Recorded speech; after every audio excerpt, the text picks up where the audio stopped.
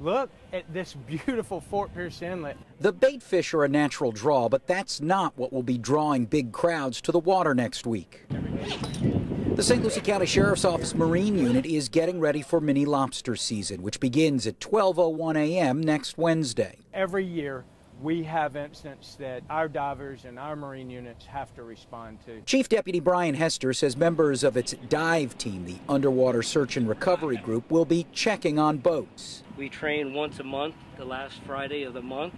Hester says this operation isn't so much about enforcement as it is about safety, since for some it will be their first time in the water in a year and maybe at night. Make sure that you're up to par with your diving skills depending upon the type of diving you're doing and how deep you're going. If you're diving at night, all right, we ask that you have a strobe or just a simple light stick. Having the proper gear is paramount. It self-inflates. You can throw it at anyone in the water.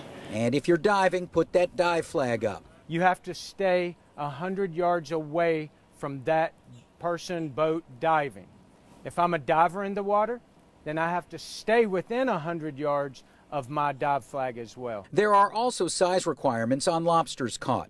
The lobster carapace must be at least 3 inches measured in the water, and no egg-bearing females can be harvested. For a complete list of all the safety guidelines you need to know before mini lobster season gets underway, go to our website, WPTV.com. In St. Lucie County, John Shainman, WPTV, News Channel 5.